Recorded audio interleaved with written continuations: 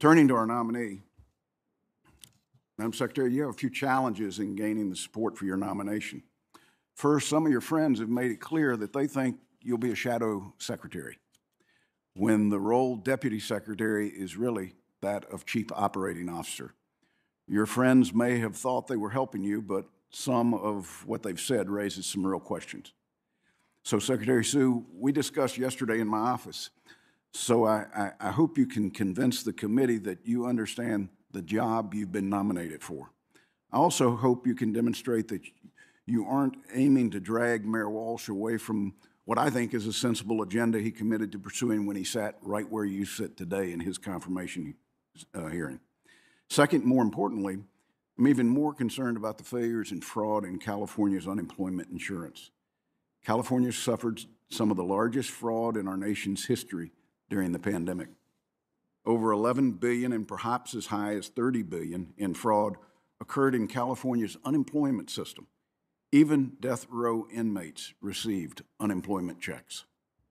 I'm sure there's a reasonable debate to be had about the death penalty, but I can't imagine one that involves paying people on death row for being unemployed. What's worse about the fraud committed on California and the U.S. taxpayer is that it was entirely preventable. It's my understanding that an auditor made a series of recommendations just as you took office, specifically recommending that California exclude sensitive information, including Social Security numbers, from its identification system. But nothing changed.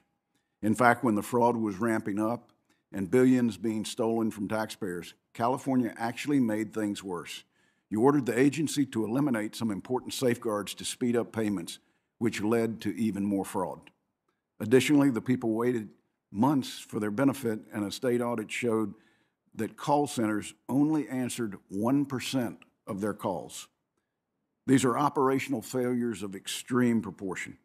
What's worse is that California's received hundreds of millions a year, every year, over the past decade, in federal funds for administration of their unemployment system, but no changes or improvements to those systems were made. It's not Washington's fault the California system still uses COBOL. You'd think with all those tech companies still in Silicon Valley that one or two of them would have been able to provide new technology and new systems. As we discussed yesterday, it's true that all states struggled, but California's struggles swamp everyone else. And none of their secretaries of labor are here today seeking a promotion. So while you may not personally be responsible for every case of fraud that happened, the fraud did happen under your watch. So please help this committee understand why that is an experience the Senate should reward with a promotion. I'll keep an open mind as we go through this hearing, and I appreciate your willingness to discuss these issues with me and with the committee today. I thank the chair. Thank you, Ranking Member.